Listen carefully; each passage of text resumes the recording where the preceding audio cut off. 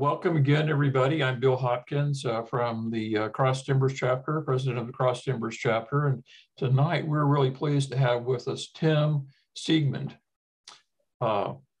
Tim leads the Texas Parks and Wildlife Private Lands and Habitat Program, whose goals are to provide advice and information to private landowners interested in the conservation and development of wildlife habitat on their property.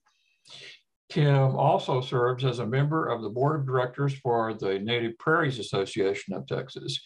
And tonight, Tim is going to talk to us about how different plants can indicate the health of our prairies and land. Some species are rarely found and only located in prairies that are healthy and at the peak of ecological succession. So I think Tim has a scoring method that provides a tool for evaluating the land. Let's go ahead. All right. Well, thanks for having me out tonight. I really appreciate the opportunity to speak to everybody. And the presentation I'm going to give tonight, I gave a variation of it for our TPWD diversity program here back in December of 2021, and was invited by Catherine Stanley to speak with you all tonight about some of the same things. And really what I'm going to talk about tonight is an evaluation tool that myself and a couple other biologists from Texas Parks and Wildlife utilized back in, I guess we started back in about 2015. And what we did is to give, and this is what a lot of this presentation is going to talk about, is we wanted a methodology that was fast. We had no funding to do this. We were basically doing it on our own volition and needed to do it in a short, quick amount of time. We wanted it to be effective at monitoring it. We didn't know how long any of us would be in our positions, how long we'd be able to do this. So if something transitioned to somebody else, it needed to be replicable. It needed to be something that wasn't dependent. Some methodologies that folks use when they do vegetation sampling rely on cover scores. So you can say 0 to 5%, 5 to 10%, or a ranking system of 0 to 6. So 1 to 6. So 1 is 0 to 5, 2 is 5 to 25, 3 is 25 to 50, and or 26 to 50, and so on, all the way up to 100%. And that can be pretty subjective because when you rank them that way, it's like, well, is it 49% or is it 51%? And you kind of got to make a judgment call on some of those things. And so we came upon this Floristic quality assessment, FQA, or Floristic quality inventory, based on some things we had seen out of the Midwest, some folks out of Nebraska, some folks we had met through the Grassland Restoration Network, individuals with the patch burn grazing community of practice and those sorts of things. And so we wanted to see, we knew that there were a lot of remnant prairies and very small scattered patches and pieces, but usually not very large. And so effectively the Blackland prairie as an ecosystem was largely eliminated. So we didn't have a good reference plant community for a lot of these sites to know what we were managing for exactly or what should be expected. But what we did have is a lot of degraded habitat. So either brush encroachment from things like weesage, elm, hackberries, eastern red cedar, or just a history of heavy continuous grazing where we had lost a lot of the climax grass species, but perhaps a lot of the perennial forb species, a lot of the mid grasses, things like silver bluestem, composite drop seed, or even Texas wintergrass would show up as a response and became more dominant than they would have been historically due to historic grazing practices over time. So we're like, is there any way we can shift this grazing pressure to come up with a different plant community or plant structure to favor what we would like to see? Since most wildlife species that we manage more, particularly birds, are responding more to habitat structure than they are to the species that are there. They're really responding to the, has it been 3 or 5 years since it's burned? Is it heavily disturbed? And you're getting a predominantly annual plant community and so on. And so what you see here in this picture is a little native prairie hay meadow. This is actually down in Washington County in the Fayette Prairie. It's about a 20-acre hay meadow remnant.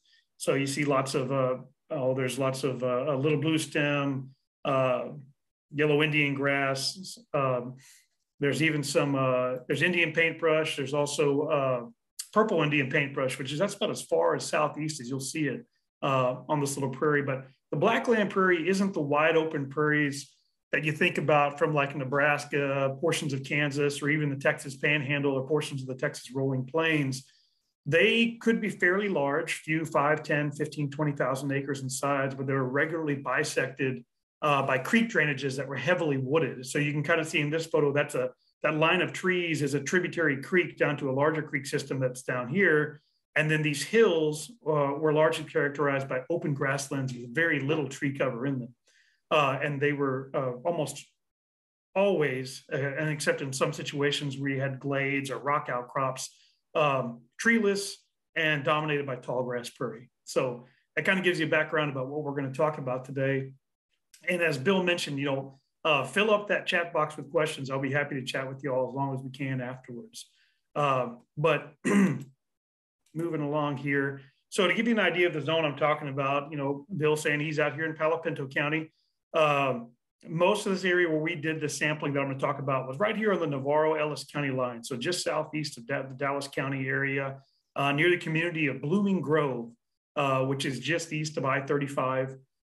Have done a lot of work in that area for the last number of years with Jay Whiteside, who I'll talk about more here later. But that zone extends all the way from the Red River, all the way down here into Bexar County. That's San Antonio. And there's two thinner belts of these same soil types. One, the San Antonio Prairie, not represented on this map, but stretching from about the Trinity River here into Bastrop. And then the Fayette Prairie, which is this larger little inclusion within the Post Oak Savanna, that runs from about, just east of Navasota and Anderson and Grimes County, and even a little bit over almost into Huntsville and Walker County over there, all the way down to DeWitt County, Yoakum, Cuero, all that area down there. So a rich, black, heavy clay soils, typically better than 85% clay content in that soil profile, very deep, very wet, and hard for water to infiltrate when wet.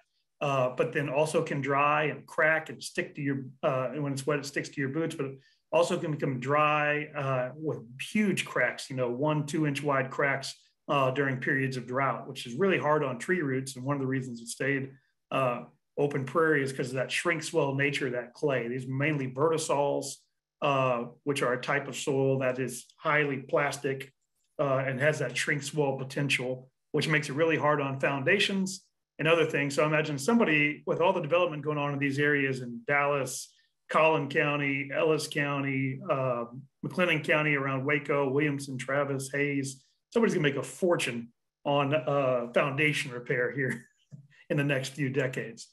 But to give you a description of some of what was there, most of this has been lost. So John Brooke, who was an English immigrant, wrote this description in 1848 up in Grayson County. So Grayson County is up there in the northeast part of Dallas. Highway 75 goes up there. And so he wrote, "I can sit on my porch before my door and see miles of the most beautiful prairie, interwoven with groves of timber, surpassing in my idea the beauties of the sea. Think of seeing a tract of land on a slight incline covered with flowers and rich meadow grass for 12 to 20 miles. So a pretty picturesque, bucolic setting he had there just about 173 years ago, 174 years ago. Another description, and this is a book I recommend a lot of folks if you like personal accounts and good writing. Frederick Law Olmsted, who's later the father of landscape architecture and the designer of Central Park, was sent down to report on what was going on in Texas in the early 1850s. And so he took a steamer into New Orleans, went to Nacogdoches, Louisiana, and then up to Nacogdoches, and basically took what is now today Highway 21 all the way from Nacogdoches down through Bastrop, and then all the way down to New Braunfels, and then all the way down to Piedras Negras on the Rio Grande River, and then back across to the east all the way to Houston, describing what he did and what he saw all along the way. So he was there just about 8 years after the town of New Braunfels was founded. He went through what is now Caldwell, Bastrop, Gonzales, all those different places, just 20, 30 years after the Texas Revolution. And so This is in east of Centerville in Leon County, which is right along I-45, just south of the town of Buffalo, if you ever go between Dallas and Houston. And he says, during the first part of the day, we went over small, level, wet prairies, irregularly skirted by heavy timber with occasional isolated clumps and scattered bushes. Most of the prairies have been burned over. So here we're talking about the fire culture that used to be here, whether lightning strike, Native American set, early settlers set. And so these prairies have been burned over during the winter season. He says, both yesterday and today, we have been surrounded by the glare of fires at night. The grass is coarse and reedy and exceedingly dry. We shot a few quails, which are pretty much gone from that area now, which are very common, and saw several times turkeys and wild geese. And then as he crossed the Brazos River near the modern day border of Brazos and Robertson County, so kind of between Bryan College Station and Hearn, he said near the Navasota River, we rejoined the regular San Antonio road and came out upon large open prairies with long and heavy skirts of timber. And this description applies to the whole region as far as the Colorado. The prairies, as you proceed westward, growing more and more extensive and the proportion of wooded land smaller. So he's talking about traveling the old El Camino Real, which is now Highway 21, which is this little inclusion inside the post office of Savannah. And as he went further west, the prairies became more prominent, the trees faded out. So in early 1856, here he was traveling. I think this was, I've got part of my screen hidden here for some reason. Don't know why that's not going up like it usually does. There we go. But he's traveling from Seguin to Gonzales. So now here we are down on the southern end of the Blackland Prairie. And he says, today the genial sun warmed the fresh moistened soil and 3 or 4 more species opened into bloom. After this, hardly a day passed without some addition. And very soon it was impossible to welcome each newcomer. The whole prairies became radiant and delicious. The beauty of the spring prairies has never been and never will be expressed. It is inexpressible. I really like that phrase for our spring wildflowers here in Texas. It says, a quick flush spread over all the bosom of old Mother Earth and seemed to swell with life. And another day, the elm buds were green and bursting in the wild plum and fragrant blossom. The dreary burnt prairies from repulsive black changed at once to vivid green. So here he's already noticing that these burned prairies are responding more quickly to the warm up of their soils and the return to spring than what he describes here in a second. It says, like that of a young wheat, the cheering effect I leave to be imagined. The herds all left the dry sedge, he's talking about the old unburned grass, and flocked to the new pastures. The unburnt districts covered with the thick mat of last year's growth were a month behind. And so that's something we see, and we'll get deeper into this as we talk more about the patch burn grazing. So looking at some of these images, it's some of the things that, you may have seen in springtime. This is from May of 2021 in Navarro and Ellis County on a pasture that had been burned that January. So you can see some of the burn, how it had taken out some of these mottes of sumac and young hackberry over here. And now you got a bunch of twin leaf senna, you've got a bunch of milkweed coming up here, blue bonnets. I think there was some four-nerve daisy, a lot of dandelion, just a whole bunch of flowers, coreopsis all through here, scattering through, and just bursting with wildflowers, some gaillardia up there, just lots of green scattered through, lots of diversity. This is a look on the southern Blackland Prairie, a little remnant that I came into. Also, this was in June of last year. So this thick-bladed grass here is Florida paspalum. This was mainly Florida paspalum, little blue stem and Indian grass dominant. Got some snow on the prairie here, Euphorbia bicolor, not marginated like you may see over in the rolling plains where some of y'all are out there in north central Texas. But on the Blacklands, it's bicolor. So a good annual forb. Get a little latex on it that may irritate your skin for some folks. But then also you've got rattlesnake master in here. And so a real high quality remnant prairie in here that just great grass production in here from these climax grasses, these big grasses. This is again in Ellis County on kind of a chalky limestone Blackland remnant. So you've got some different species of sensitive briar here. You've got large fruited or, Missouri primrose, so Oenothera macrocarpus. So it's got a really big pinwheel looking fruit, coreopsis, just lots of diversity. You're looking at about a 3 foot by 3 foot area here. And there's, I think we added up like 16 different species. You can see Indian paintbrush, the Missouri primrose, little blue stem. This is that hay meadow. There's Jason Singhurst preaching to everybody about the value of these. And you can kind of see this clumpiness of the different species that are in here. So there's some Maximilian sunflower growing over here. Over here, some, I think, what do we have there? I think that's a thistle. There's lots of New Jersey tea, colonies of Indian grass next to little blue stem. Next, there was even some gamma grass in this stand.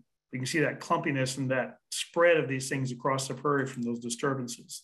Another look here, upright wine cup. There's some New Jersey tea again. Just lots of floral diversity, lots of grass diversity across these things. Here's mealy blue sage and twin leaf senna and thistles mixed in with lots of grass. This prairie is beginning to be encroached upon by cedars, hackberries, and elms. And so they're actually trying to encourage more burning, and have done about 1,500 acres of brush control that is planned. They've already done about 300 acres of that 1,500 acres to restore this. And then you have these chalky ridge sites of the parent material, and you can see like there's compass plant. We got Hall's prairie clover here, which is a Texas endemic, only found these Barbara buttons. So just lots of diversity. And a lot of these pictures I'm showing you aren't even 400 yards apart from one another. Got yucca growing there. There's some more standing wine cup growing there. So just a lot of floral diversity. Got a bunch of liatris, prairie gay feather, a blazing star throughout. And then here, kind of that look of what the southern Blackland prairie may have looked like. We talked about those rolling hills with intersecting spurts of timber. This is it. So this is another remnant there in Washington County, and that's big blue stem across. This is almost a 35-acre stand of what was probably 60% big blue stem here. And you can see those other hills dotted through. That's probably what most of this area would look like. Unfortunately, now that's all Bermuda grass for the most part. I think there's a few pine grass pastures in there too, but it's mostly Bermuda grass, and all this diversity and structure for wildlife and excellent forage from the native plant materials are gone now. But Jason Singhurst, some of those views you may have seen at that time, looking up the slope, you can see all the little blue stem mixed in here with Florida paspalum, lots of partridge pea in here. And then, of course, when they talked about the grass as tall as the belly of a horse or a man on a saddle, this is that same remnant, but we were here in October, and I'm about 5'9", 5'10" on a good day, wearing my tall shoes, and you can see those seed heads are up over my shoulder. So you're 5.5 foot tall across there. As you look across some of that structure, just a giant stand of big blue stem enjoying last year's summer rainfall. So that's what we had. And most of that is now gone, as I mentioned at the beginning of the presentation. There's estimated to be less than 1% of the historic Blackland prairie, which would have covered about 13 million acres, is left, particularly in public protected areas. So we've got for sure less than 13,000 acres under permanent protection. It's estimated there are less than 30,000 acres in total that are left in various remnants, anywhere from as small as 1 to 3 acres. The biggest ones that I know of are 2,000 or so acres, and one of them is about to be covered by solar panels in Northeast Texas. The Smiley Woodfin Prairie just got leased out to become a solar farm, and it's one of the largest tall grass prairie remnants in the state. There was an article in the Washington Post about that recently. So what was the historic driver that kept these grassland systems going? Well, primarily it was occasional drought like we had in 2011 and unfortunately seem to be entering now. Grazing by large herbivores, primarily bison and the Blackland Prairie area, later wild cattle and horses, and those types of things would have been there. Even further back, these systems have been around for a few million years. You probably even could have had mastodons and mammoths in those same grassland systems, along with longhorn bison and God knows what else from the Pleistocene era. And then fire. So whether that would have been set by dry lightning strikes, Native Americans, early settlers, those were the three primary things that were driving the plant communities and the animal species that were utilizing these habitats. Unfortunately, now those primary drivers are secondary drivers for the most part, except for grazing. Fire has largely been eliminated from the landscape. Drought, we largely have no control over. But most of this area has been impacted by human development, either through plowing for row crop agriculture. So in this situation here, this was a chalky ridge. You can say they just dozed right, plowed right through it, preparing it for planting. Here's some annual winter cereal grains in the background with the big blue stem clump here on the roadside ditch still hanging on where it's probably always been. You turn just a little bit to the west, that big blue stem clump is actually just here to the right of the screen, and there's plowed ground, and now it's got a bunch of hackberry trees invading this area. That probably excludes anything from a grassland that would like to be there. And so you got some silver blue stem hanging out here, but you've also got lots of old world blue stems, the non-native invasives coming over. Or more typically now, you have a bunch of non-native cover next to a bunch of development. So this area here, closer to, there's a farm to market road over here, is being broken into little half-acre to 2-acre ranchettes. And there's going to be all these little houses, 2,000 square foot homes where they're going to put like 8 miniature donkeys and a couple of God knows what else out there to hammer the little bit they have on their acreage to try to keep their ag exemption. And more rarely, you'll have somebody who turns and puts in a grassland restoration. So this here to the left is a very isolated restoration project that we did. This is about a 3-year-old restoration that you can see nice grass clumps there, switchgrass. There's some little blue, a lot of big blue out there as well. That's about 130 acres we did on that property through the pasture, shrub, and birds program that I help manage with Parks and Wildlife. And so that's what it looked like 3 years previous. And that's more typical of what you see of a lot of the Blackland Prairie, particularly those on prime farmland. And we do need those row crops, but as land ownerships change, there's more folks who are willing to turn it back into some of these native grasslands. And so full conversions, plantings are very expensive. You're talking hundreds of dollars per acre to get those done. Either it would be from spraying herbicides to eliminate the non-native vegetation that's there. Paying for a diverse native seed mix is not inexpensive, and only those species that are commercially available are what you can plant. It becomes difficult on a large scale to get less available species, some of which are very beneficial to plant, but you just can't buy them commercially. So you either have to have somebody dedicated enough to hand collect, which I'm sure a lot of this group is, or grow their own plugs and put them out there. But you're largely reduced to maybe a few dozen species at best. When you have to plant it yourself. So what we wanted to focus on is there's a lot more habitat that looks something like this.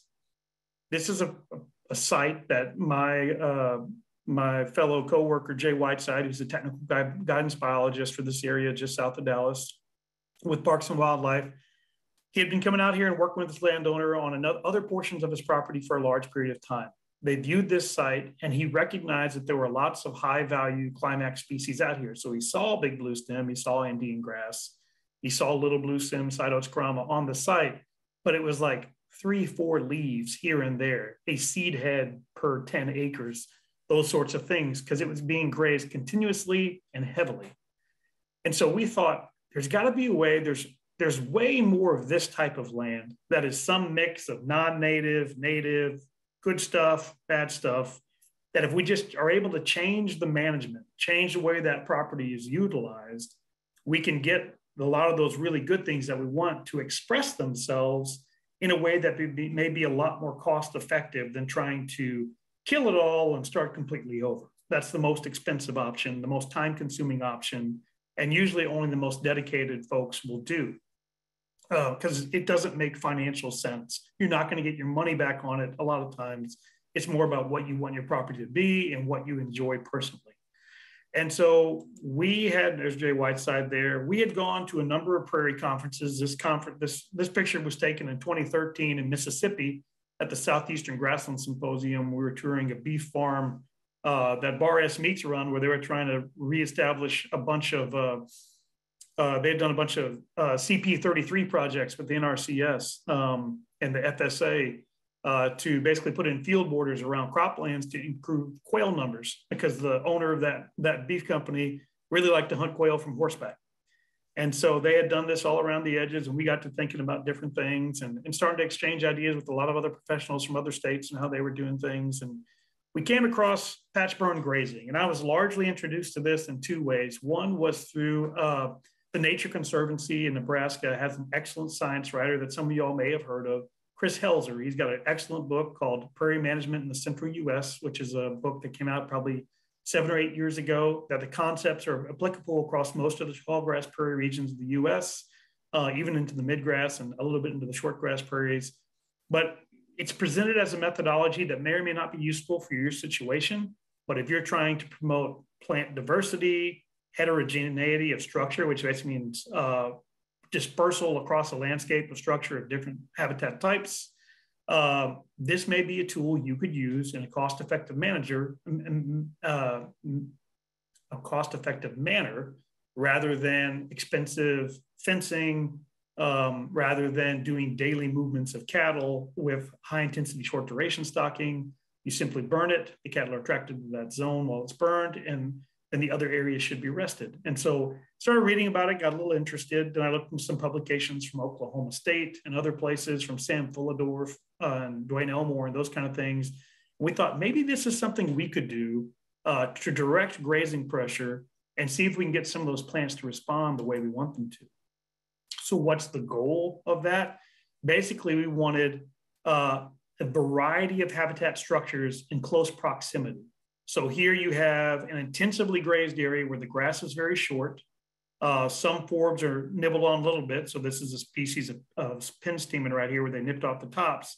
You got some shrubby cover that isn't eaten. There's lots of annual forbs coming in there. There's some bare ground, which a lot of our ground nesting birds need at certain times. But then juxtaposed to that, you may have an area that hasn't been burned in a while. And because it hasn't, the cattle aren't as attracted. So you start getting things that look like this. You have a lot of perennial forbs popping up, bunch more grass cover in the understory. So this may be good brood rearing cover, lots of seeds, lots of insects, lots of shade during the midday sun for things to hide in. And it's right next to that really exposed area. So maybe that other area is really good for killdeer, really good for different larkspurs and things like that, that like shortgrass. This may be good for things like dick sizzles and certain species of other grassland birds, and quail need all of those. Monarchs might like both as well. Maybe they need that really exposed area so milkweed can grow and they can find it easier, but then the adults need all these nectar sources in the ungrazed area to propagate themselves and continue the life cycle. So when you have those in close proximity, you get interactions that you wouldn't when they're all kind of similar over a big scale. And so you're hoping for something like this. You're going to have maybe an area that was grazed last year and is now being rested, and you start getting some of this newer growth that's somewhere in between those two. And so you have heavily disturbed, not very disturbed, and something in between, all in close juxtaposition across the landscape. So you can see here, you get interactions with burning and grazing that you don't get with burning alone or grazing alone. So it's hard to tell if you didn't know that in this photo, but that's the Platte River, is that line of trees in the background here in central Nebraska when we were there for the Patch Burn Grazing Conference.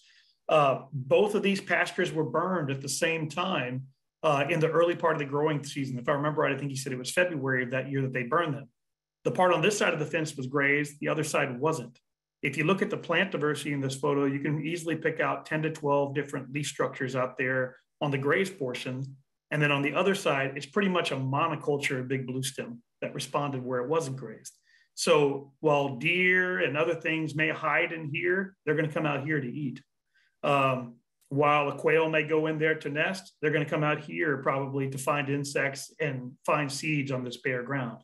And so those juxtaposition of those habitat types from a wildlife standpoint is very beneficial.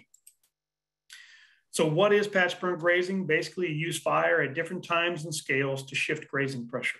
That's the hope. And what does it accomplish? So we are allowing for production of quality livestock forage, because a lot of those plants respond well to fire, put on very nutritious and palatable new young growth. It can control woody encroachment if you're burning at the right times of year and those species are fire susceptible, particularly against cedar trees and things like that that aren't very susceptible to fire at all and don't resprout. It creates structural diversity in the vegetation, and it meets the needs of multiple wildlife species. So if you're doing this at the right times and the right scales, you can favor annual plants, biennials, perennials, as long as you're managing that grazing pressure correctly within the system. So here we're going to get into some sciencey stuff that may be a little boring for some. I'm basically going to be reading the screen, I'm sorry, but grassland ecosystems are dependent on periodic disturbance for habitat maintenance. As a result, management of grassland areas is best directed towards the creation of a mosaic of grassland habitat types. This is if you're talking about managing for birds and not focused just on monetary gains from the amount of pounds of beef produced. So this habitat mosaic is probably best maintained through some type of rotational management system in which sections of large grassland areas receive management on a regular schedule. Such a rotational system would provide a variety of habitat types, and every year would ensure the availability of suitable habitat for birds at either end of the grassland management spectrum. So those that like heavily disturbed, short vegetation systems, and those like heavily thatched, well-rested, tall vegetative systems. And provide habitat for those birds whose preferences lie somewhere in between. So providing usable space is what we're after. So nesting, brood rearing, and screen rearing cover, you need those in close proximity. You're providing habitat patches in a single location rather than large blocks throughout a block of habitat. You're providing bare ground for carnivorous birds like mourning doves. Invertebrates are going to be more available for, and then we're talking about insects and things like that. They're going to be using those. Sometimes they need sunny spots and sometimes they need shady spots. Some like tall vegetation, some like short vegetation, some like members of the sunflower family, some like members of the skullcap family, some like members of the milkweed family, and so on. So you'll find all those things spread throughout. So pollinators, you'll have generalists and specialists. Some are focused on those short-lived annual species, some are perennial, and they'll live in those stems over winter and come back. Some nest in the ground, so they need bare ground. You have short blooming species, long blooming species. Diversity is the name of the game. And then the other thing is germination opportunities. So you're opening up root and light space, and there's less competition for those moisture and nutrients. And also within that, you're also giving pastures and areas of the pasture that aren't burned and aren't disturbed time to not have as much grazing pressure and be able to reproduce, at least on a biennial or even every 3 years as you burn through that based on what we used. Kind of depends on your burn section. So this illustration is from Chris Selzer. Basically it says if you've got an overgrown system, a monoculture of grass, you set back succession, open up light and root space for those things to come back. And now you've got more diversity as these annual plants or plants that can take advantage of disturbance pop in and fill those gaps. A really popular image that a lot of folks use about how you do that. So here, an ungrazed, undisturbed plant, you can see that root mass as you reduce 50, each iteration is 50% of the above ground canopy cover removed. You can see the reduction in the root mass overall. So there's a couple of things to look at here. One is, obviously there's gonna be more space for other plants to compete with these. The other one is, if you take too much of your grass in a continuous grazing system, your ability to infiltrate water, improve soil structure, lock in soil carbon, and recover when rains do return is greatly reduced.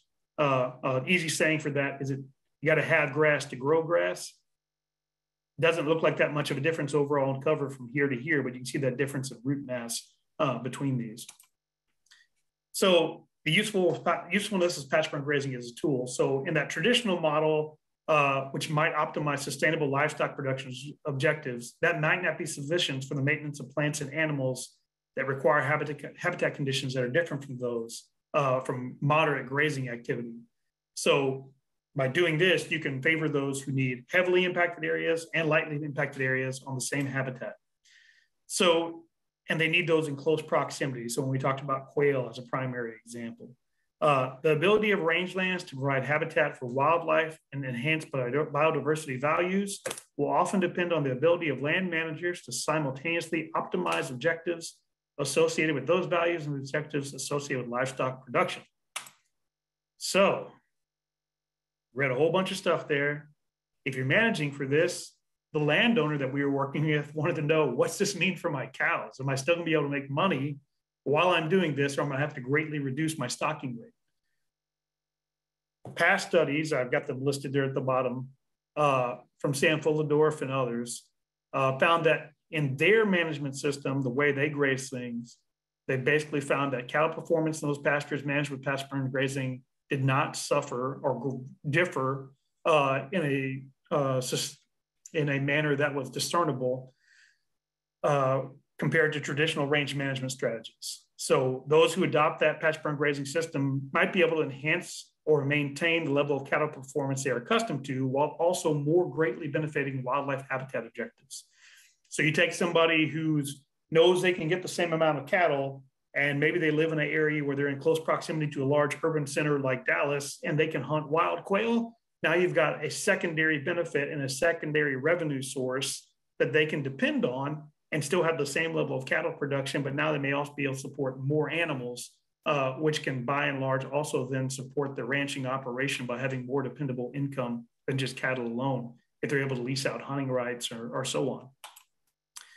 So the other thing patch burn grazing does, it reduces some of your fixed costs. So this is a few years ago estimates. I'm sure it's more than that now, as everything seems to have gone up. But back then, $3 to $7 a foot, depending on if you were doing it yourself or paying somebody. So a 5-strand barbed wire fence, quarter mile, your range in price anywhere from about $4,000 to $9,000. And then you have all the other fences age, posts rot, cattle lean against them and bust through them. Trees fall on them. Wildlife can be affected by them if they're placed inefficiently or in a manner that's not conducive with their ability to cross through them, and so on. And so the other benefit of burning is you can get some brush control. So you think about some of these species that are very fire susceptible, things like weasatch, honey locust, eastern red cedar, cedar elms or winged elms. Those are all things that you can get some semblance of control of, where they don't turn into trees and you lose some of your grazable acreage. Additionally, there's been some research that has shown there could be a reduction overall in parasites. So if you're moving these cattle and concentrating them in a certain area and you're dropping all these egg pats, maybe you can reduce the amount of horn flies because you're concentrating all that dung in one area. So what's going to be more attracted to that? Dung beetles. They'll be able to more efficiently harvest those pats in a single area than if they were spread across an entire 240-acre pasture. It's kind of like if I spread out, let's just say some starburst across my yard equally across the area, it would probably be pretty inefficient. We're about to hit Easter egg hunts here, so that's a pretty good example. But if I put starburst across my yard for the 3 kids to find and spread it out equally, it'd be pretty difficult. If I dump those starburst in one pile in a 10 by 10 square, I think they'll find them and get them all. And that's the same thing when you think about cow pie, getting worked over by those dung beetles and other things that are going to use them. If you concentrate them in one area, they should be eaten up, and maybe there's not as much of an ability for those things to be a problem. You can also burn up tick larvae, tick eggs, those types of things with these burns, which can cause reductions in weight gain and so on. So stocking rate is an important consideration for this. The flexibility of your operation in case we hit a drought period and you don't get the response from the burn that you want, particularly as we enter areas that are more arid. It becomes a bigger and bigger deal on can that area easily recover from the burn and produce the grass you need to respond in that way? Is this a scale for a single pasture? Can you do it on your entire property? And does your situation require more rest after the burn or even between the times that you burn it so things can recover? So you have to know some of your plants, know the response, and be able to respond accordingly, which can be a little more difficult for some of those who are new landowners are looking at other things. So stocking rate is going to vary no matter what your grazing system. There is no magic number. It's going to vary on all these different things: your soil type, the rainfall, the year we're talking about, the vegetation on site, the vegetation you're managing for. You're trying to maximize the impact in the burn zone and minimize the impact outside of the burn zone to get the results we want. Rest is one of the most important components. So you need your perennial grasses to recover. This can be impacted by climate, as we said, so your rest period will be longer in dry cycles and shorter in wet cycles. And it's impacted by stocking rates. The heavier your grazing pressure, probably the longer you'll have to rest it. So now we're finally getting into what we did, and not just about what all we were planning for. So what you're looking at here is a map showing 2 different pastures. So this black hatched area from there to the east is our east pasture. And this yellow hatched area from there to the west is the west pasture. And so what we were trying to do is we ended up breaking these into different burn units. And so year 1, we burned about this 1/3 of the pasture in the east pasture and this 1/3 in the west pasture along this creek. And we continue to go through and burn about 1/3 of each pasture every year. So we burned as little as 60 acres. There are 240 acre pastures on either side. So we were burning as little as 60 acres to as much as 110 acres per burn, basically depending on where the landowner put in his disc line as we were going through and putting these in. If he angled off to the side a little bit, they got a little bigger. If he angled off to the other side a little bit, they got a little smaller. And this is right before we burned the first time. It was actually the day of the burning, so you try to burn it here. And there was very little fuel scattered throughout this entire thing. It was grazed down to a nub across the area. It had actually rained quite a bit the previous year on this site, but the grazing pressure was just very high, and they were focusing it across the entire area, and it was just not getting much production. We had to drive four-wheelers and walk across this thing over and over again to try to get it burned. You can see a lot of unrecycled cow patties and everything else all throughout here. And so we looked at it, and looked at it, looked at it, and we looked at it. We looked at it some more. We looked at it some more.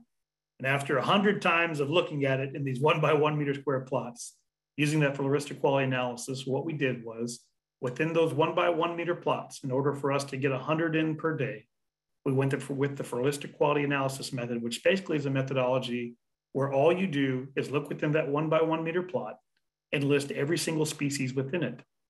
Each of those species, before you go out, will already have a conservatism score. So something like annual broomweed would be a 1, because you can find that on remnant prairies. You can also find it in an overgrazed pasture, or sometimes even right next to a parking lot, next to a Dollar General in a small town. So it's not really indicative of a high-end, climax prairie that's never been disturbed. But you can get other things like little blue stem, big blue stem, Indian grass, which show that, hey, this is probably managed okay, at least periodically rested. And those would be something like 4s to 7s, somewhere there in that mid-range. You can find little blue stem sometimes in heavily grazed pastures, but it's usually more commonly found in areas that get a periodic rest. Big blue stem even more so, areas that are managed well, better soils, more intact soils, those types of things. And so what we were trying to do is take this from a more annual plant dominated community back to a more perennial plant dominated community, both forb and grass. And the ones that were there, we wanted to see more reproduction occurring and taller overall vegetation. So the first year we took some overall canopy height measurements, which after the second year we realized was kind of a worthless measurement because we should have been measuring it by the species we cared about. So eventually we just used the Floristic quality method. We're basically just listing every species within that meter by meter square. We've gotten as many as 27 species within 1 by 1 meter square. I think overall we're up over 177 species recorded on that 240 acre pasture. And we know we would get even more if we did more sampling in the early spring to catch more of those spring ephemerals. So here Jay is measuring with his mighty grazing stick that we probably got from one of Ricky Lennox's presentations from the NRCS here, or the Grazing Lands Coalition, looking at different things and measuring those out. So getting a little closer there. Midday through, and we do the sampling in July because we just like to suffer. So generally we're doing it between July 5th and July 15th. So we're catching the back end of some of the cool season plants, particularly in wetter years. And then some of the warm season plants are already starting to put on flower or seed. So they're a little easier to identify overall. So a couple of years on, Taylor Garrison there on the left is a new district bio with an excellent amount of wildlife and plant knowledge as well. And so he came out to start to help us as well. So we continued this patch burn grazing, burning 1/3 of the time. The other benefit we got from this is we got more of the local landowners involved through the Western Navarro Bob White Restoration Initiative group to get out there and help us do these burns. And they were interested in what was happening and how things were going. But if you notice the difference in this photo from the first photo, this was 3 years later burning the same patch. If you noticed, a lot of that vegetated cover is now almost knee to hip high. And instead of having to drive over it, we basically just lit the edges and it came all together on its own. The fire was able to carry through. So we're starting to see more residual cover from being able to burn those small sections and focusing that grazing pressure. Plus, it's more fun to always burn somebody else's property than your own when you're setting it on fire. So here's Jay with the drip torch. You can see we had burned the pasture on the other side of the fence. So here we were burning the west pasture. That's the east pasture on the other side. And the cattle are already in there grazing it down just about a week and a half after. It's already completely greened up relative to this side that we had yet to burn. So basically, burn it. There's the burn when it's done. Cows are in there. This is 2 months later, and they're keeping that site grazed down and letting the rest of the land rest. So here you can see the difference between, on the left, you'll see this is the fire break, kind of making a little wavy mark there between those mesquite trees as it goes down towards that pond. So burned on that side, unburned on that side. So you can see the difference in the residual plant community that's there. And so the grazing pressure should be focused more on this side.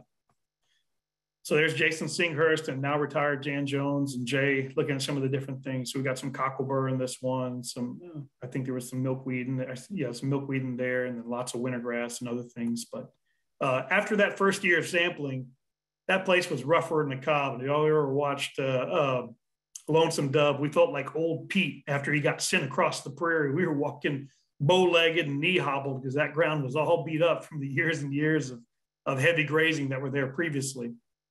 And so this photo was taken about 3 or 4 years later, and it's just a completely different system that was out there. You know, lots more grass growing, a lot more water infiltration occurring. We weren't able to measure that independently. I'll give some examples as to how I know that here in a little while, but just a much different story. And now a lot of those, and then the landowner got more involved. And he started popping out all those mesquite trees on that prairie too, to where now there's only about 5 or 6 scattered across the entire thing to open those up. So we're using those meter squared plots. We're listing all the species and we're trying to compare over time. Luckily for us, the Nature Conservancy of Texas had already derived conservatism values for north central Texas because they have a couple of preserves up there, particularly the Climber Meadow Preserve near Celeste, Texas. And so we were going to try to make a long-term comparison of what was happening over time, and then also try to compare the burned and the unburned plots. And we also have frequency data. So we could compare the Floristic quality analysis scores between plots for the pastures overall, compare frequency between burned and unburned pastures to see if we noticed a plant response between what was burned and unburned over time. And then also, did certain plants increase or not over time? And so as we went through and did all this, here's our first year's data. Mostly what we found was low value species for the most part. So that first one, Desmantholeptolobus, it shows a conservation coefficient of 6. We've actually lowered that down to 2. I think they were trying to use Illinois bundleflower, and this is prairie bundleflower, which you kind of find, you even find it on rocky roadside pullouts and things like that.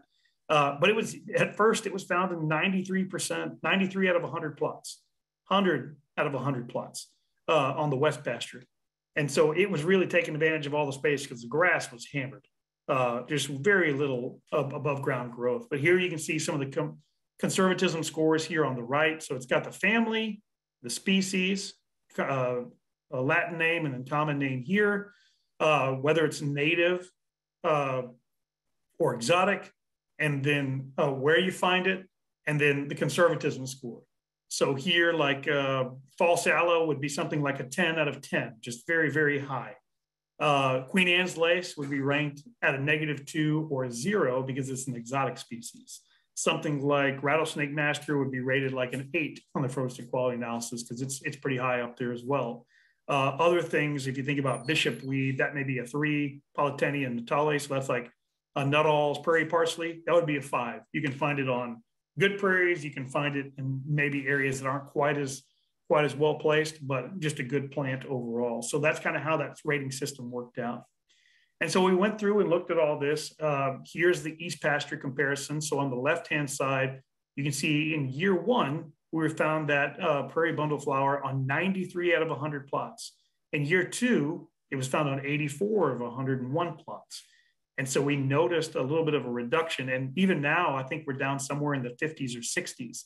So as the perennial grasses have gotten stronger and filled in more space, there's less areas for this to be able to take over. And the bigger thing we noticed is even though we're still finding it in the plots, it probably makes up less than 10% cover overall as to where in the beginning, it was probably in some plots, it was almost 90%. And so these things are going to change over time as we go through here. Based on the rainfall, temperatures for the year, all that sort of stuff. But we're getting a lot of this frequency data to fill out over time to let us know that is what we're doing being effective? Are we changing the plant community over time? And does it jive with what we're seeing visually? So other things besides what we found from a plant species response, we were finding way more insects after we started doing these burns. a lot more pollinators. We started finding, after the first year, we found 0 bird nests in the grass. Now it's not uncommon for us as we walk these transects, which aren't very wide, and we do these plots, we'll find as many as 2 to 5 bird nests in a given year across this area because there's actually residual cover for those birds to nest in. So we found things like Indian blanket, spreading bladderpod, Maximilian sunflower, which we didn't see at all starting out. And so it took us to year 3 before we finally found one of these plants. The colony was actually growing. Before that, we could see where it had been, but we were never able to find it because it was grazed down to nothing. There were no leaves to even find it. And now we're able to find that. So here you have dahlia. This is either, I think this is actually compact prairie clover rather than purpurea. Both are on site, but we found way more purple prairie clover and compact prairie clover showing up. We're getting 9-anther dahlia or big top dahlia, depending on state. This is kind of more of a rolling plains, high plains type species. And it's kind of in its southeastern distribution over here in Ellis County.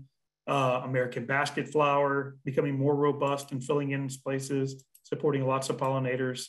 And then we started getting, before we would find big blue stem, we have to get down on our hands and knees and be like, okay, it's hairy at the base. The leaf blades are a little wider. I think this is big blue stem. And now every year we can see flowering seed heads coming up and emerging. You're like, okay, now we've got big pockets of big blue stem and these colonies are getting larger. So instead of a single clump, now we've got clumps that are 5, 10, 15, 20 feet across that are becoming healthier and healthier because they've had the chance to rest, replenish their root carbohydrates, be able to throw out seeds every couple of years as we focus that grazing pressure elsewhere. So here we've got lots of cytosgrama in the background growing mixed in with this. And before we knew it was cytosgrama, we could look at those leaf margins and see the hairs, but you would rarely see it seeding out. Now it's pretty much every time outside of the burn patch, particularly in the second year patch, you'll see cytosgrama responding very strongly, particularly if we get good June rains, tossing out an abundance of seed. So we actually found switchgrass about 5 years later, just a few clumps here and there, but we're actually starting to find these things that hadn't been documented in the previous 5 years. So I think the first year we documented 103 species. The next year we picked up about 25 more species we hadn't picked the first year. Next year we picked up another 20 species, and we're still adding. Now I think the last couple of years we've added 1 to 2 species each year that still hadn't been picked up in the first years, and so this will be it's the 7th year, but the 8th year of sampling, if that makes sense. And we're still picking up new species. We'll be going out again this July. And we're also starting to see, after a couple of burns, the little mesquites that weren't popped out by the landowner, most of them have been top killed, and they'll have these little resprouts from the roots, but we've knocked them way down from being 8, 9 feet tall down to here maybe 1 to 2 feet. And then this was burned again the next year. So we're starting to see more, and we're educating our base. So down here is Matt Mahachik, who now works for NRCS down in Corpus Christi, Jay Whiteside, technical guidance biologist, Jason Singhurst, our botanist, Heidi Krieger, who works over in Van, Texas, and kind of that area east of Dallas along on I-20. This is a Parks and Wildlife intern. Of course, be there, also continue to learn. And then we saw no difference. I mean, these cattle are fat and happy. So the landowner was very pleased. He reduced a little bit. He was able to reduce his supplemental feeding during the winter slightly. And so he estimated he was able to save about half a bale per cow that he had out there. So not a tremendous amount, but he estimated he was saving about an extra $1,000 a year. And then some of his weights in the wetter years were a little higher for his calves than they had been in the past. And so if prices were up, then he was making a little better money in that regard too. But he noticed no detrimental effects and maybe a little better effect on his pocketbook marginally, as well as maybe a little less parasite loading on some of those animals as well. So he really enjoyed what was going on out there. And so we started seeing a lot more scenes like this, rather than that first photo I showed you at the beginning of this with pretty much all the vegetation all across 480 acres looking the same. We had tons of big blue stem. Here it's mixed in with snow on the prairie. This is year 2 after the burn in that particular patch. And so we had situations like this. So this was in Nebraska where they had burned and they let it be grazed for 3 years. And then they rested it, where they burned it and then let it rest for 2 years, and they had this response. Well, these are our pictures of that. So here, this was the burn unit. We had burned that, I think, in I want to say it was in February 2017, may have been early March. But there's a tree in the background that'll stay the same. You can see the cattle are in the burn unit on this photo over 4 months later, after 5 months later, after we had burned it. And they had very little grass growth. Most of it's been grazed down, lots of Western ragweed. There's some Prairie agalinus or Prairie petunia, American basket flower growing in there. And you can see Jay's feet. And you can see his grazing pole right there, very little cover. So here I laid down that grazing rod. And you can see little grass cover, lots of forbs. So snow on the prairie, Prairie petunia or Prairie agalinus, single seed croton or Prairie tea, American basket flower growing here. There's some dandelion seed heads there. And then lots of other diversity as you go through there. Broomweed starting, all sorts of things. So if I'm a quail chick, there should be lots of places where there's bugs and all these different plants that I can take advantage of. If there's seeds on the ground, I'm able to find them. Here's a spot that was hit even harder within that. So you can see there's the grass plants. They're all pretty much clipped off from being burned. But there's no fences. We added no fencing. The only difference is the next 2 years, we burned other patches. So now this has not been burned in 3 growing seasons. And this is the recovery by burning the other places. So same time of year, much more grass cover. These are big blue stem seed heads emerging. There's that same tree in the background, and now you can't even see Jay's knees compared to when you could see his shoes a while ago. And so here you look, here we are in mid-July, and the grass growth is over 20 inches, even though the cows are in the pasture. They're in the pasture at this point. They're just focused on that burned area. And so we're seeing reproduction by the existing plants, filling in of that space, much more plant diversity. You can see American basket flower, Indian blanket, and other things filling in those spaces. And just a completely different area where we've been able to focus that over time. So now you look at that right across the ground, you can barely see into there. So maybe you got some good quail nesting cover there. So here's a burned area, 2018 that was burned. You can see they basically completely slicked off, lots of bare ground. Again, this is some things we'll select for this. You can see all those dead mesquites I was telling you about that the landowner went out there and plucked out from when we started back in 2015. So now it's really starting to look like a prairie out there. And we're still finding new species. This was in 2020. It's Jason Singhurst and Heidi again. We came across a pitcher sage. It's growing right there. And this is a big colony of big blue stem running down this hillside. And some ironweed growing in the back. When we started right here, that first photo where it showed you the burned and unburned portion with Jay, Dan Jones, and Jason in there with me was right back over here. So now you can see we removed most of these cedars. A lot of them are top killed. And then beyond that, this used to be just a few patches of big blue stem in here, which may or may not fall within our plots. Now this is extending down the hill, running down a little depression that's in there, almost 20 yards, and it's getting wider towards the base as it flattens out. So we're seeing those perennial grasses expand. And now we've got vertical cover, and now we got more wildlife using it. Just a very big difference.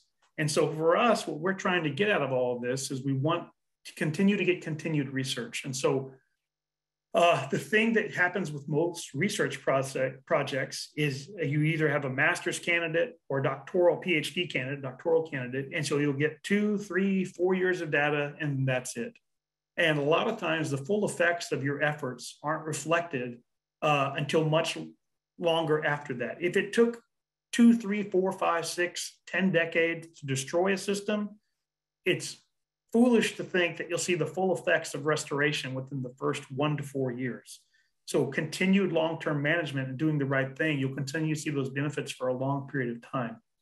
And so one of the great things about this is we've now been tracking this site for 7 years, which is 8 growing season, and we can plan on continuing to do it for a full 10. So when we're done, we'll be able to compile all this data. We're still not jumping to any conclusions that this is the end all be all for the right things to do. What we're saying is this worked here. We saw the response that we liked from a structural standpoint, from a response from the climax prairie species that the Floristic quality analysis that was available to us show as species that are perennials and indicative of high quality prairie. And we were able to not spend much money. Basically, we helped the landowner do this. All he did was put in the fire brakes and we burned it. If you had to pay somebody to do that, you may have been spending $1,000 per year. If we had divided this pasture, maybe a little bit more than that now, depending on the size that you would have to burn. But still, relative to building a permanent fence that would require maintenance and other such things, the cost over time is equivalent to putting in 2 cross fences across this entire pasture. And that would have been for those 10 years, not including maintenance, follow-up, loss, other losses and things like that that occur when you build long-term infrastructure. So we'll continue to evaluate the data sheets and hope to release additional evaluation data over the next few years about the results. During this time, I changed jobs and I had much less time to enter in and analyze the data. So hopefully I'll be able to enter in a lot more of this data and get it analyzed here over the next couple of years and be able to get an intern. But we plan on continuing the research for at least 2 more years to finish 3 burn cycles and sampling cycles for all treatment pastures and analyze those results. So what does that mean? Patch burn grazing is another tool in the toolbox. It can achieve effects of that fire and grazing cannot alone. It also helped us on this particular place achieve secondary goals. We had better brush control, parasite control. We minimized our fire risk because we're reducing the fuel loading on at least 1/3 of the pasture each year. We're promoting biodiversity. We're seeing insect response, bird response, mammal responses on these sites because there's different habitat types in close proximity. We're increasing usable space for the species that were already there and are there. And cattle production has stayed relatively flat or even increased a little bit relative to what was there previously. So the end result for us that we're interested in as Parks and Wildlife is we've also seen more wildlife in the field. We've jumped quail out of those pastures where they were rarely seen before. We've seen an increase in almost all other classes of wildlife that were out there. So using that floristic quality analysis system has allowed us to put numbers to those visual things that we have seen. And so the ability to do that comes from having enough knowledge of the local flora to know what is to be expected on the geology of your area, which usually serves as the plant material for the different, or it's your parent material for the various soils that you have. And then if you're in close proximity, you may, of different geologic types or ecoregions, you need to make sure you know which one you're in when you make those rankings. So what we used from the Nature Conservancy was information from 3 different botanists and 2 different range specialists who had over 3 decades of experience in North Central Texas when they wrote it. We verified that information. A difficult thing we've come across is that you will run into species that aren't ranked. And so then you've got to figure out that ranking yourself. And so that was, like I told you, we changed that 1 from a 6 to a 2 because we went with one guy's interpretation of the 6, and we're like, man, I'm seeing this stuff in some really raggedy areas. I think 6 is pretty high. Because the reason we made that west pasture and east pasture comparison was the east pasture was still predominantly about 75 to 80% native plants. There was some King Ranch bluestem in there. The west pasture was primarily 90% King Ranch bluestem. And we wanted to see if there's going to be more or less, et cetera, as we move through. And so you've got to have some really good plant experts to start with that ranking system and the list of species. But once established, it can become a really effective tool for plant communities in the same ecoregion. If you're trying to do conservation planning as an organization, you can rank those areas and say, okay, which one do we prioritize? Which one has the most unique species, the highest value species, is more indicative of that particular area with the limited amount of funding we have to protect it, or which one gets the management this year? Which one's going to suffer more if we don't do treatments? Are we seeing more exotic invasives in one than the other? But if the one with a lot of exotic invasives had a lot of low value plants, then maybe you protect the other one because it's the one that's in greater distress of becoming of less value. So with that, we'll go through some of the questions, but Mr. Beeson, the landowner, Jay Whiteside, Taylor Garrison, Heidi Krieger, Bobby Alcorn, Matt Mahachik, Dan Jones, Charlie Booher, Obed Rodriguez, Jason Seahurst, and all the Wimbrey landowners and volunteers that helped me with this. Couldn't have done it without them. It was a lot of effort outside of our normal job responsibilities, but it's something we've really enjoyed seeing over time. And nothing beats time in the field to learn these plants in all their various stages. I'm sure y'all are all familiar with getting down on your hands and knees and examining 2 little seed leaves and maybe 1 true leaflet and trying to figure out what it is. And it's amazing how after you see them for 7 years, you can have 1 true leaf and be like, oh yeah, that's a basket flower coming up. It's just not very far along yet, and those sorts of things. So with that, I'll take it to the chat. And Bill, if you got anything to say or have questions, Yeah. let's go for it. Yeah, let's look at some of these questions. Ricky has a question that I was wondering about too, which is how did you decide where the 1 meter frames were placed? That's a great question, Ricky. So with ours, some people put fixed plots that they come back to every year. We couldn't do that because this is a working pasture, and we knew we were going to lose those plots. If we put in pin flags, we knew cattle were going to, or deer or whatever else, were going to mess with those pin flags, and we weren't going to knock in T-posts or rebar everywhere because we didn't want to impact the use of equipment in the pasture either. And so what we do is we do the methodology that Chris Helzer used, which he describes. I had a link to it here in the presentation. I'll see if I can go back to it real quick. When we do that, his is a plot-wise floristic quality analysis. So he does actual plots. Other people just walk through it and get a plant list for the entire property and call that their score. But when we did ours, there you go. There's a link right there that goes into big description of what he did. Essentially, we go to a corner. We try to change the corner every year. And we have a random number sheet or a random number generator.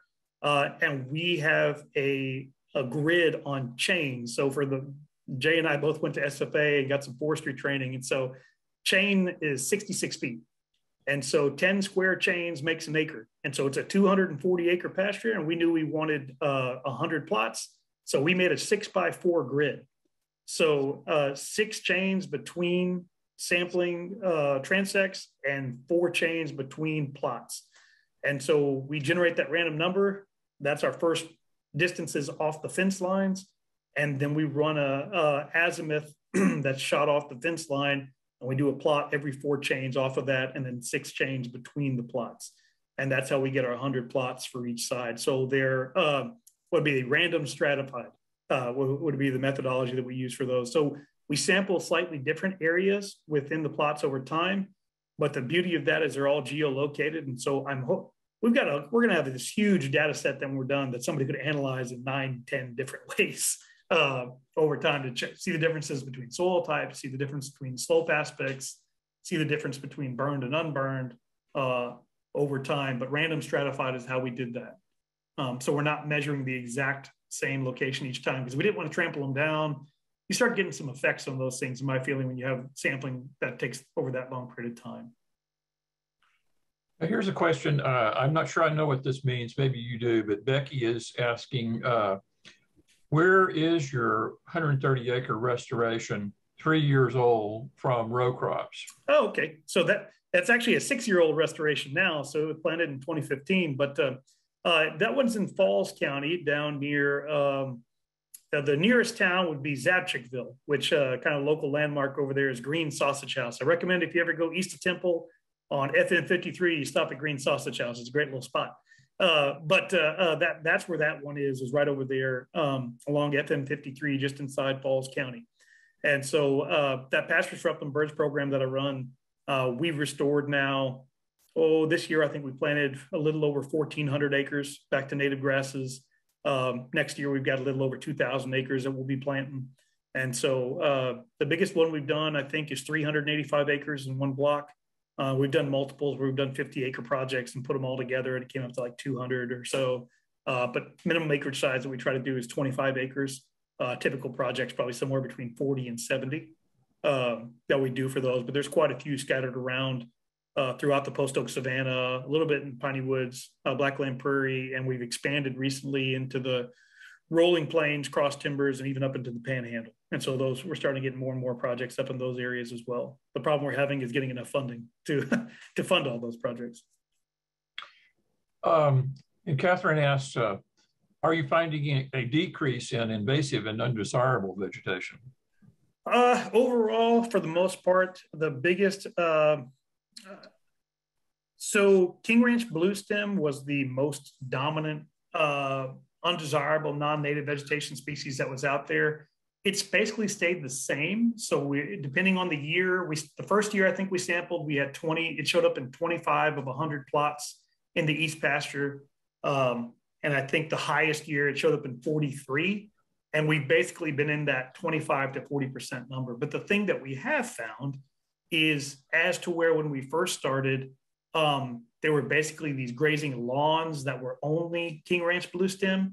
Now there's more so there's still less diversity than where it's only natives, but there's more diversity in those plots. It went from like 2 to 4 species up to like 6 to 10, depending, because we're opening up more space for those things to germinate and infiltrate those, that thatch, that little grazing lawn that King Ranch bluestem can make. And we've also made that King Ranch bluestem grow more upright. It's not spreading and making this mat the way it used to. It's starting to grow more upright. So I'm not saying King Ranch bluestem is a good thing by any stretch. I hate the stuff from a wildlife perspective. But if you can manage that habitat structure, because you're never going to eliminate it once it's in there. You don't want to get rid of all the good stuff to eliminate it. But if you can manage its structure, you can at least minimize its detrimental impacts relative to what it was previously. So I'd say overall, most of them are holding steady. We haven't seen an increase. We haven't really, like Johnson grass, we find it in maybe 1 plot a year. Bermuda grass, we only find where he feeds hay, which is one location. So we're mainly seeing an increase in the health and robustness of the native plant community as to how this is being managed. Where can a person find a list of plants with their number value? That's going to be, like I said, it's ecoregion dependent. So if I gave y'all a list for the north central Blackland Prairie, some of those may be analogous to what it would be for the western cross timbers, and others would be completely off base and not really representative at all. So a lot of times, if there isn't one, you have to work with a group of professionals to try to develop one for what should be found in those areas. And that's sometimes the hardest thing, is finding those historic climax remnant communities to really give you an idea of what should be there and what should be ranked really high versus what's really common and can kind of be found anywhere. So some of the species are really easy, some are sort of hard to rank. And again, like I said, if you start to really go out and do this on a lot of properties, you're going to run into species you didn't rank. And so then, the ranking system, it's not like, it's basically a consensus of professionals. It's not really an official, false aloe rated as 10. So it's way better than broomweed. It's all relative. What it indicates is that false aloe is probably only going to be found on the best of the best sites. Lack of soil disturbance, periodic rest periods, not sprayed with chemicals, all those kind of things. And Catherine was wondering about the effect of the availability of water. That's an excellent question, Catherine, and one that I talked about in the December study, and I forgot to mention in this one, so I'm glad you brought it up. So let me go back to I've got a photo, that aerial photo of the pasture as we go through. So 2 things that we found from our experience with this is, so you can see there's a pond here. This is an east pasture. There's a pond here, pond here, pond here, pond here. So there's only 4 ponds across the entire pasture. So before we started burning, you would see these cattle concentrate. There's also a barn right here. In the heat of the summer, the cattle would concentrate around this barn, around this water, this water, this water, and this one big elm tree right there. They'd concentrate under those. So as the summer got on and the days got hotter, water and shade became more important than the fresh green growth of this burn. But we were still getting almost 5 to 6 months of rest for these areas before that. So that was really important. So water distribution was fairly even. On this pasture, there's a pond here, there's a pond here. There's also a water source. This creek will hold water that they'll use as well, but water is not well distributed. One of the best examples I can get from when we burned, you can kind of see this old cow trail right there. The first time we burned this, there was so little fuel on this side of that pond, we could not get it to burn. So we didn't use the fire break that was here. We used this cow trail, which was only about 2 feet wide, as our fire break, and the fire couldn't cross it It was so overgrazed. And so we were able to burn that portion. We burned this portion this year, and we had a giant smoke column. The grass was knee deep across it. I mean, it's just a night and day difference from being able to get some rest out there. Of course, all the rain last summer certainly helped with that.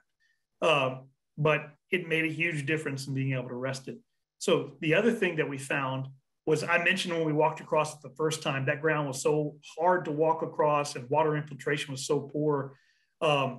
It had gotten really wet in the spring of 2015. So there were hoof prints and hoof indentations across the entire pasture. And so it was like walking across the surface of the moon kind of thing, where, you know, every part of your foot was hitting a different level, a different point of impact.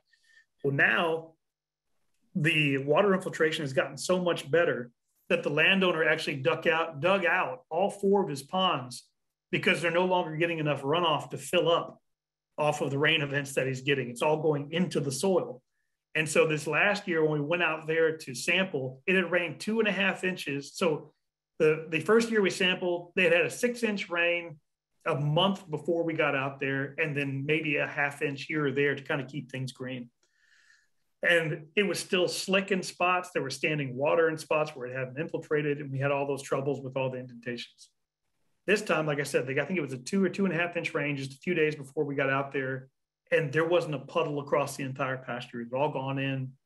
We were able to drive our trucks across because it was soaking into the soil. The infiltration rates had gone so high.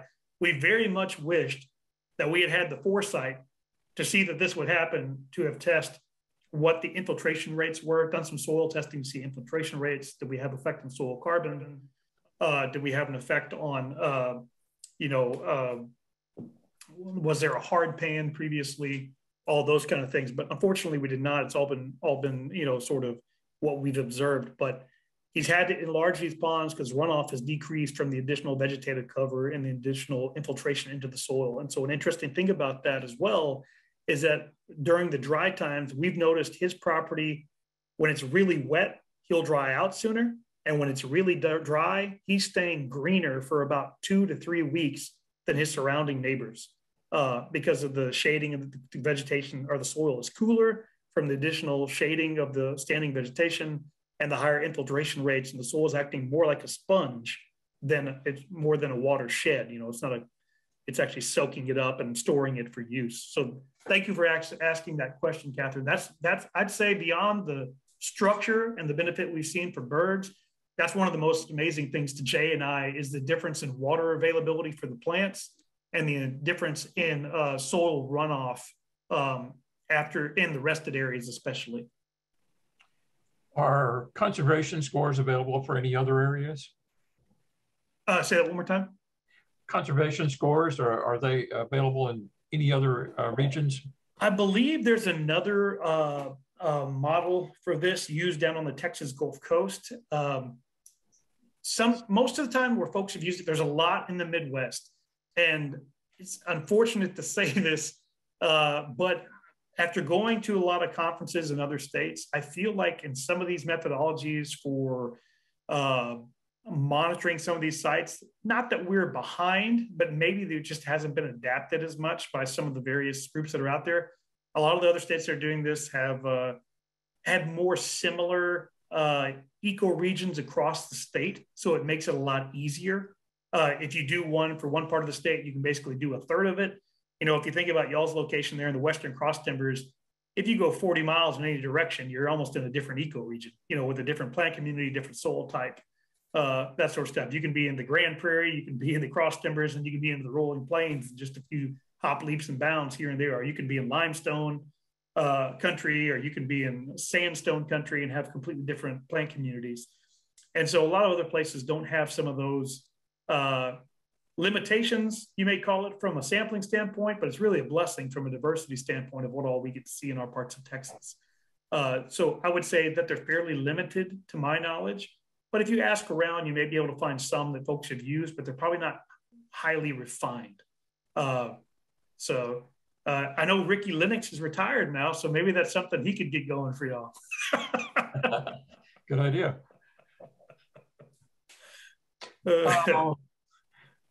One more question here I got from Joseph, something that I think a number of people would like to know. Any advice on eliminating Bermuda grass? The best advice I can get you for eliminating Bermuda grass is that to know that one application will never get the job done. Bermuda grass is a very aggressive plant. If there's any soil moisture, it'll probably persist. Even in pastures that we've sprayed multiple times, typically in low areas, it'll still persist on some lower level. So be ready to spot spray anywhere that your boom sprayer can't go, those types of things. If you've got, it depends what size you're talking about. If you're talking about something the size of a wildscape or pocket prairie in your lot or living area, you may be able to solarize it or do things to kill that. But if you've ever had flower beds where you killed it in the flower bed and left it just outside, it'll creep back in after a few years pretty effectively. But the strategy that I use with our Pastures for Upland Birds program is we typically spray once in the early growing season, typically after the nights are very often over 65 degrees on a regular basis. The soil temperatures, you want at least 65 to 70 degrees.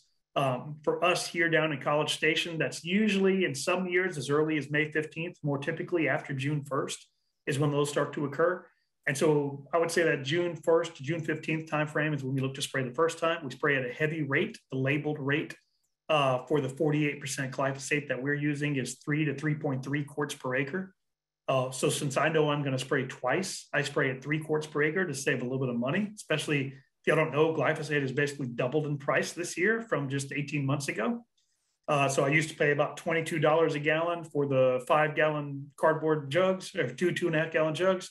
Right now, they're quoting me anywhere from $35 to $55 a gallon, depending on the product, with limited availability as well. So the price is going way up. And then I follow that up with a fall spraying prior to the, at least 4 to 6 weeks before the first freeze or first frost. And so you basically hit it once when it starts to get going, and then you hit it again in the fall to not let it fix any root carbohydrates or be in good shape going into the winter. And then you'll kill it and it won't have time to respond before we get a frost or a freeze.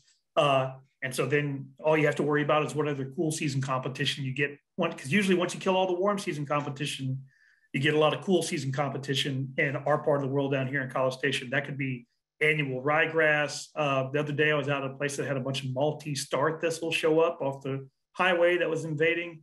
You can get musk thistle, burr clover, or black medic. Japanese brome is a big problem in a lot of places. 6 weeks rescue grass, all those kinds of things that can pop up. But a really light application of 1 quart is what I use on those. Those winter annuals burn down really easily. And then I plant 7 to 14 days after that is what I try to shoot for if the soil conditions are right and the weather cooperates. So usually 2 applications in the summer on Bermuda grass, and you can spot spray in between. Anytime somebody sprays, they'll usually miss swaths or miss areas around trees or in corners. So you need to clean those up because Bermuda grass can spread really far, really fast, with whatever you miss. So that's my primary goal when I try to kill it. So very long explanation there, but basically spray early, spray late, spray often, and try not to miss anything is the best way to do it because it's highly aggressive. Well, thanks so much, Tim. This has been a really great presentation. I really appreciate your talking to us. Thanks so much for having me.